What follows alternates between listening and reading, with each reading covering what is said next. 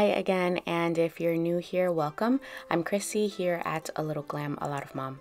Today's video is a haul, a few books that we've picked up over the last few weeks, and some educational-ish or educational related things my kids got during Christmas. Just recently, we discovered a used bookstore here on the island, and so these are the titles we picked up. Wonder has been on Bella's book list for several months, and I still remember when my teens read this at about Bella's age, and it stood as a favorite for a long time. Masterpiece by Elise Broach. I mentioned this title in my last video as one of the read-alouds we agreed on, likely later in spring. It's part a mystery, some art history, and friendship between a bug and a boy. Noah is reading the Magic Treehouse series, and we found several titles of the series at this used bookstore.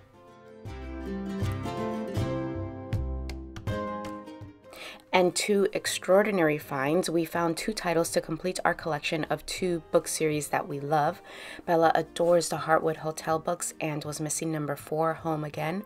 In this summer title, everyone at the Heartwood Hotel is in a flurry, getting ready for Miss Prickle's wedding to Mr. Quilson.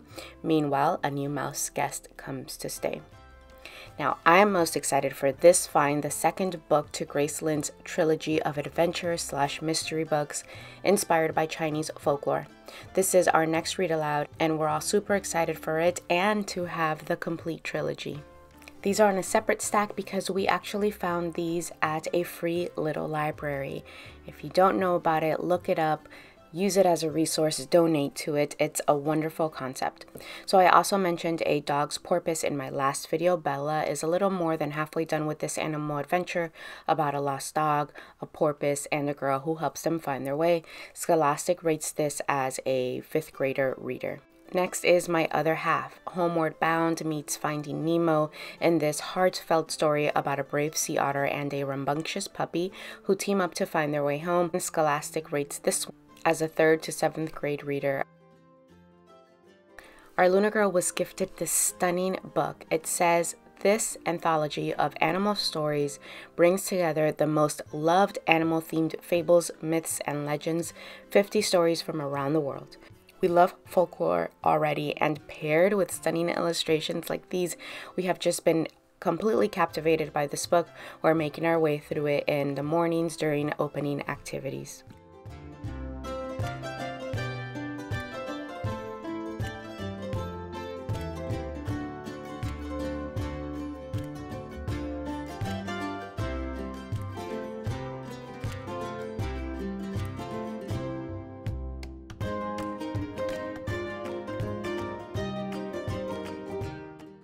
All of the kids asked for several art-related supplies for Christmas.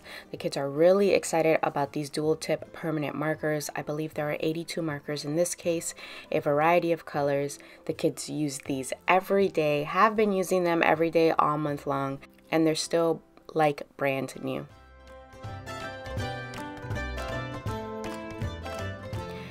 So each of the young kids also got one of their own of these large pencil cases. I believe each one can hold up to 200 colored pencils, less markers.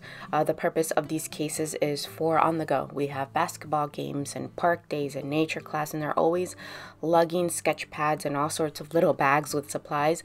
So my plan is to fill these strictly with on-the-go supplies, colored pencils, a glue stick, and scissors, so that way we're not taking from our daily stash of supplies, and also the kids aren't packing like last minute as I'm already headed out the door. We could never have enough drawing boards, so I picked up a few of these oversized clipboards that can be used as drawing boards from Hobby Lobby.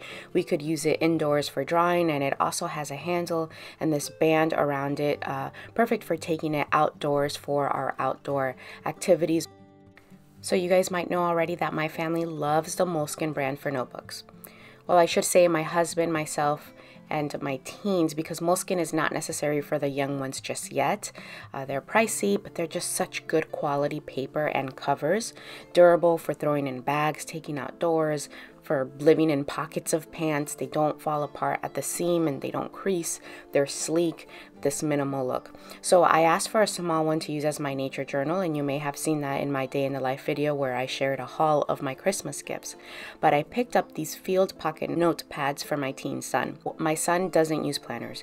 I've bought different types for him and he just won't use them. He's a super simple guy, but he does have a lot going on right now. He's doing college and high school, volunteering, sports, and so we have weekly sync meetings and he's just writing things down on loose paper. So I think that this will be a happy medium where he can jot notes and dates down. It's not necessary, but you can use the notepad as an insert in this nice leather cover that I picked up for him. I think this is going to be the one that works for him. It's practical, it's small, it's minimal, no frills, and that's just the type of guy that he is. My teen daughter also needed something for her on-campus days, and she needed a new bag, and she did ask for a messenger style bag. Ailani's also pretty particular about material. She usually prefers canvas or cotton. She likes to embellish her bags with pins and patches as well. So my first observation is the stitching. In the reviews, I made sure to look for this box X stitch. That is key for durability. This stitch style is commonly used in reinforcement for outdoor gear. Second observation, it's also super spacious, lots of pockets, and she loves the color yellow. Ailani's Christmas wish list was one thing, and it was frames or trays to organize her pressed flowers and her seashells and rocks and bugs. You get it, her nature collection. So this wooden compartment box is from Amazon, and she wanted one that's not for hanging, that just sits nicely on her shelves and with a door and a latch to keep out the dust. To be honest, the wood isn't the greatest quality. The door or the hinge is not glass, it's plexiglass. But for the price, it will store a lot of her finds nicely. I've mentioned before that entomology frames and boxes are super pricey, so this was just a happy medium. She's thinking about hand painting it to add her touch to it. Now this next piece is my absolute favorite. It's an antique printer's tray.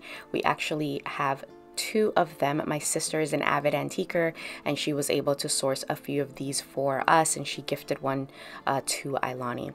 So this is real wood. It's super heavy and it's just perfect for holding so many small nature treasures. My favorite gift under the tree this year by far. We love building marble runs.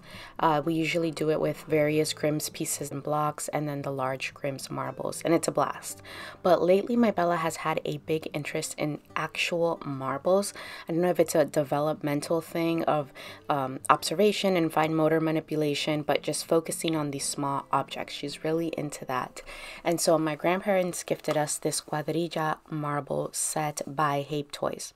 I believe this set is called the Race to Finish. It's a 24-piece set with 30 marbles, and we've enjoyed it so much.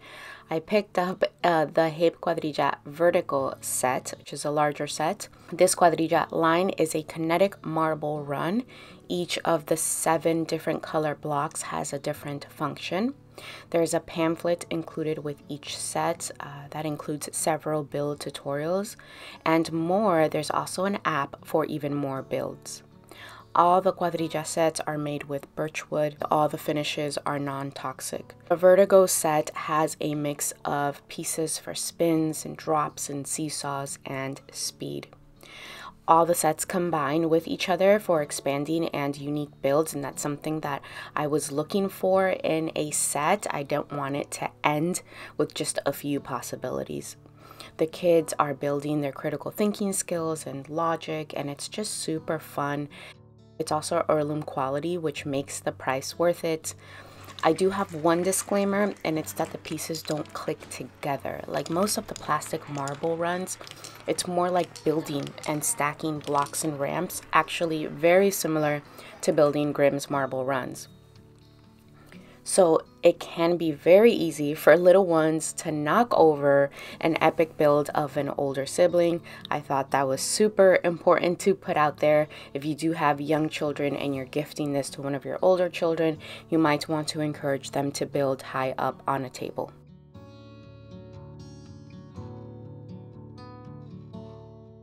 I almost left out this clock. I had to reset the filming table and insert this clip, as you can see by my change in nail polish. But I had to show you this toy and material that Luna was gifted by a friend because she's loving it. This is the Melissa and Doug Turn and Tell wooden analog clock.